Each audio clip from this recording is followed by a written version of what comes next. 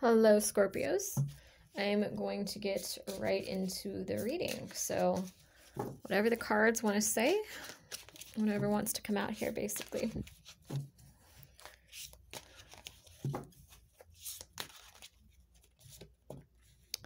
Letting go, victim consciousness, have faith, dreams,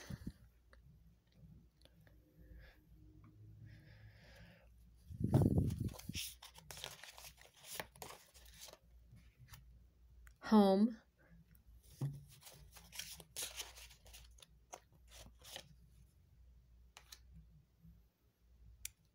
patience, take off your mask, entrapment, help from above, sexual arts, discover your life purpose. Okay.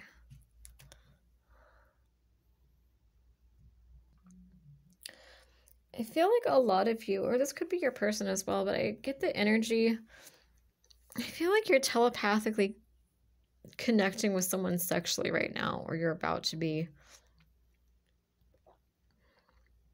It's strange. It's almost like this could be somebody in spirit form, but this could also be somebody that you're just, you have that strong telepathic connection with, because there's something about sex here. But let me get into the other energy too. I feel like you were kind of in a state of depression, anxiety, confusion, just kind of stuck in your head. You felt very stagnant, like things weren't moving forward. And now I think you're starting to have faith. You're starting to follow your dreams more. We got home. So I feel like some of you are being patient too when it comes to buying a home or finding where you belong, finding your soul group. I feel like I almost feel like you're starting to reconnect with your soul group spiritually, like telepathically. You're starting to channel your soul group because you're getting help from above. You're getting some kind of divine support from your spirit guides is basically what I'm getting, or from your soul group. So like you might be channeling your soul group. And this might include somebody that you have this, romantic sexual connection with as well. But I almost feel like you've just been looking for that feeling of home for a long time. You've been looking for that support and love. And I feel like you were in kind of a dark place where you had just lost faith that you would ever find, friendships, love, maybe like I said, for some, buying a house, just figuring out where you belong, basically. And I feel like now you're being a little bit more patient with yourself. You're being a little bit more gentle with yourself. You're having a more balanced perspective. And I feel like it's like take off your mask, but then we have it entrapment. So I almost feel like this is about shadow work, where it's like there might be certain things where it's like you're not blindfolded anymore. It's like you're looking at something more clearly, and the shadow work has to be done. But I feel like you'll be able to do the shadow work because you're being helped from above. You have some kind of spirit guides, soul group. You have someone, this could even be a god or a goddess for some of you, but I feel like and it could be multiple things too. It could be all of the above. It could be a deity. It could be your soul group. It could also be a soulmate or a twin flame that you're telepathically connecting with. But basically the energy I get here is that your third eye is just opening. You're very connected to the higher realms right now. So you're getting that help and support to do this shadow work, to not fall back into that pattern of, I'm alone. I'm always going to be alone. I'm never going to be able to get the house, or I'm never going to be able to find my people. I'm never, just feeling very disconnected, feeling very lost, very alone. It's like your spirit guides are supporting you. It's like you're going back and doing that shadow work, but your spirit guides are helping you through it. So that you know that you're not alone, so that you have the support this time around. You know what I mean? And I think some of you have been crying out too and praying because you're like, I'm so alone. Like, why do I have to be so alone? And I think your spirit guides are they're finally, I think some of them don't fully understand what it's like to be human. Some of them don't.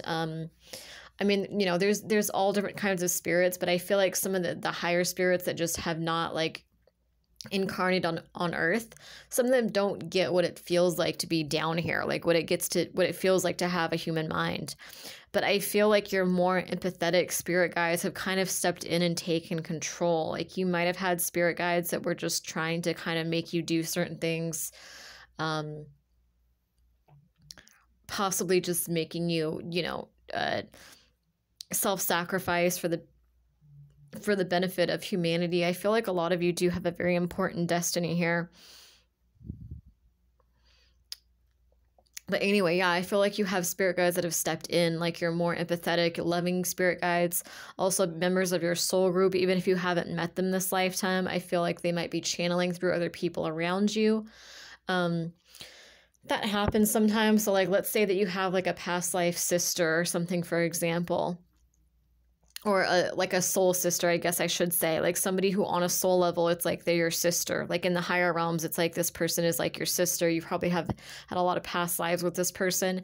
Even if they're not here on earth this lifetime, their spirit can still channel through these different people. So you'll still catch glimpses of your sister or your brother or whoever in these different people. You know what I mean? So I feel like that's kind of one of those things that's happening here right now is,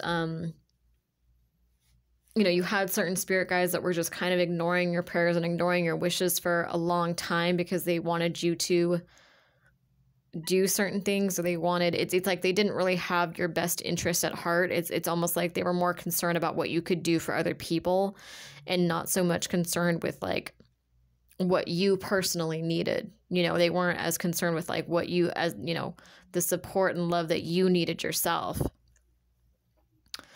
And yeah, I just feel like you have spirit guides now. These could be new spirit guides. This could be new deities that you're working with, or new spirit guides that maybe they've always been your spirit guides, but they might have maybe taken a back seat because these other spirit guides wanted to get things done a certain way. And now they're like, you know what? Enough is enough. He or she has been alone long enough. They've been through enough trauma. Like, they've experienced enough heartbreak and loss. Like, you basically in the higher realms, there are spirit guides that are stepping in on your behalf to, get you the support and resources that you need. Like, they're not just ignoring your needs anymore. They're like, you know what? This person is human. They do need love. They do need support. There's nothing wrong with that. It's totally normal to need that love. Even beings in the higher realms, everybody needs love. Everyone, all beings in existence, they need that love. They need that support, like even in the higher realms, they still, they still have soul groups.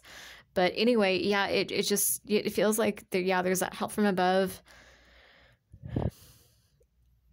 I feel like you're being reconnected with your passion, with your purpose, with that excitement for life. It's like you're being supported. So that's going to start giving you that motivation to do things again, to go out and get things done, to maybe be social again.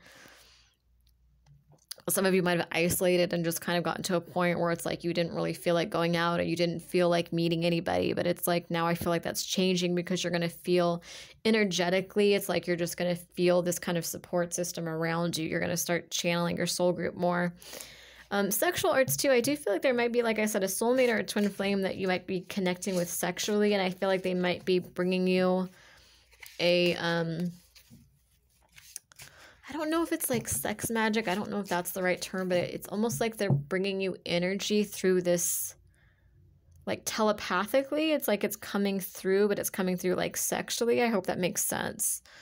But be careful with that too. Like if you get into anything like that, be kind of cautious that what you're channeling, what you're dealing with. But that is an energy I'm picking up. And I do feel like you guys are discovering your life purpose now. Like you're getting on track to, could be music for some of you. There might be a connection to music here, but I feel like you guys are getting on track to just, to do what you're meant to do what you want to do. Soulmate, self-love. Yeah, because you're feeling this love and support. It's like you see how happy this woman is, like, or male or female, but you see how happy this person is. It's like they feel divinely guided and supported. Even if they don't have people physically around them right now, it's like you're channeling your soul group. You feel, that this person, this soulmate or twin flame is out there. You can feel them. You might be dreaming about them. You might be telepathically communicating with them. It's like, you know that you're not crazy. You know deep down that, you know, that you do have your person. You know deep down that you do have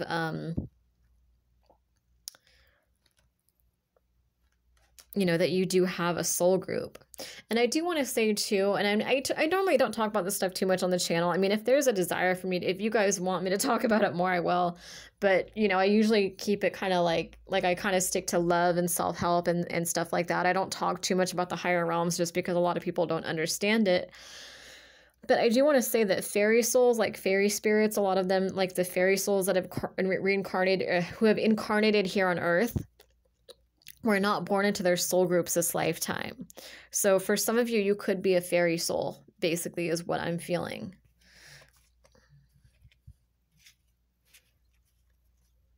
But it's basically confirmation. It's like you do have a soul group. You know, everybody has a soul group. Like, you do have a soul family, even if some of them aren't here with you this lifetime, even if you've been separated, like they are, that you guys do telepathically channel each other. It's like you do connect with each other through dreams, through astral traveling, through psychic states. Like I said, some of them might use people around you to channel through them, like to bring you messages. Like, you might just feel that kind of energy, like someone from your past life is coming through another person. I hope that makes sense. If anyone needs clarification on that, let me know. But yeah, like what I was saying, it's like, you see how happy she looks. It's like there's no one around them, but it's like they know that they're loved. They know that they're supported. They know that they have a soul group, even if they haven't met them yet.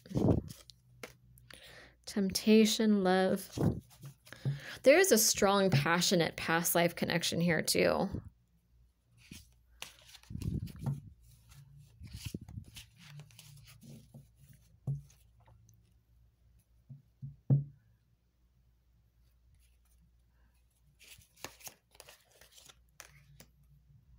Alchemy,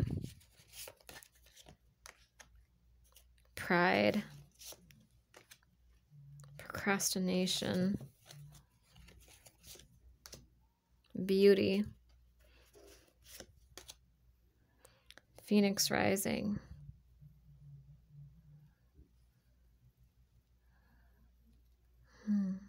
What is this pride about? Family and tribe. Interesting. Okay.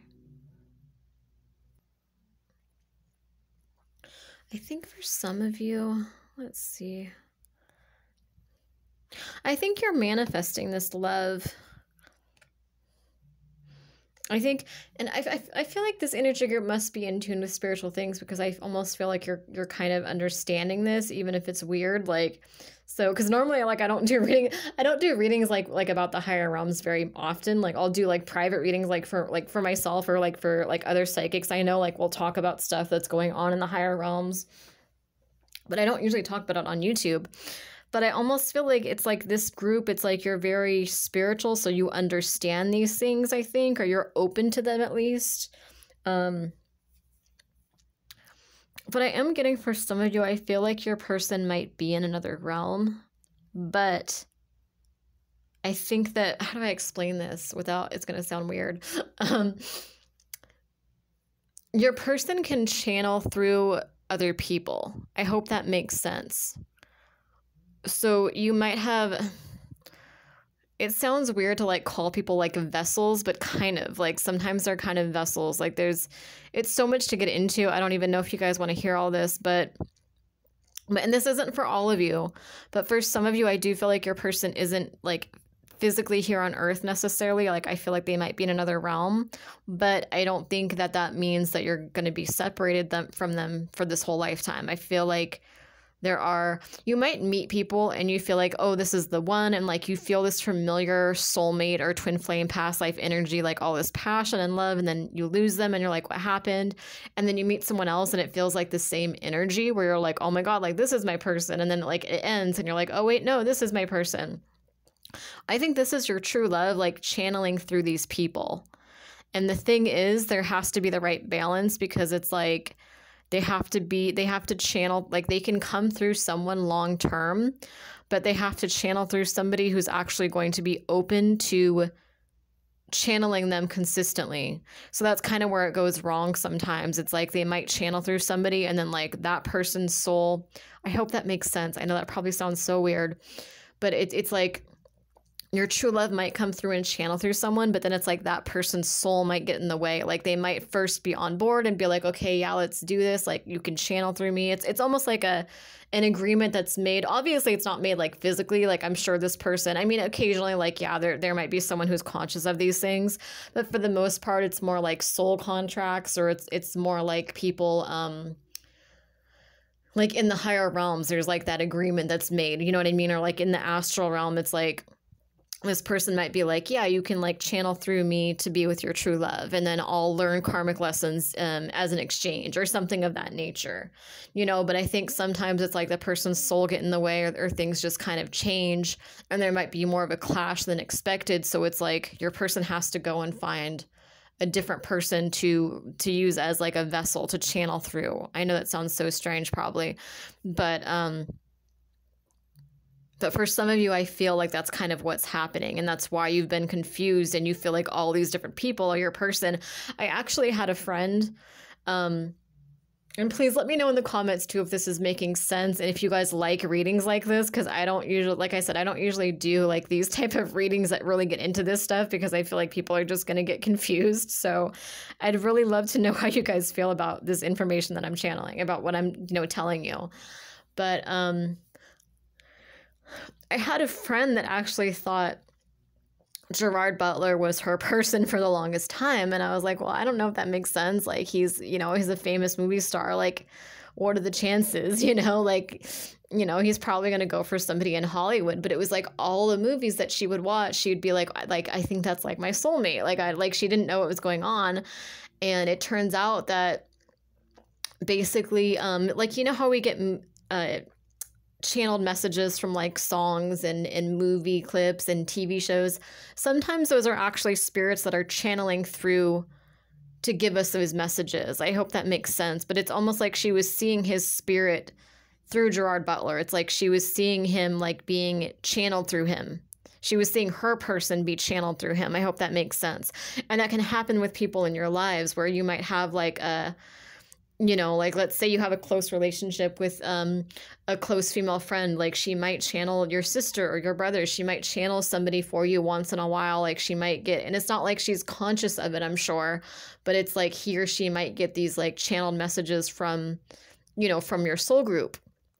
Because I mean, we can channel people like the same way. It's not just people that have passed on, people in the higher realms. It's like we can channel like people that are alive on Earth too, It's like when I do like private readings for clients, it's like I'm channeling your person. I'm picking up on your person's energy. I'm tuning into them, into their thoughts, into their feelings. But anyway, I hope that makes sense. It's kind of like their spirit can kind of just come through these people. So I feel like you guys just haven't found the right person to be able to channel this true love of yours. But I feel like with alchemy here, I feel like you have the key, or you're figuring it out, or something has shifted where it's like they found the right person to be able to channel your true love. I hope that makes sense. Okay. I also want to say, I feel like there's something here that you've hidden from yourself, that you haven't wanted to fully step into your power, or you've been afraid of a darkness inside of you. Because you see, like, this is like almost like innocence and like darkness here. There's like a balance. But I feel like this is like true power, especially with like the alchemy card here. It's like, this is like true power. This is like being your full self unapologetically. It's being, it's not dark versus light. It's like you're taking all these energies. You're being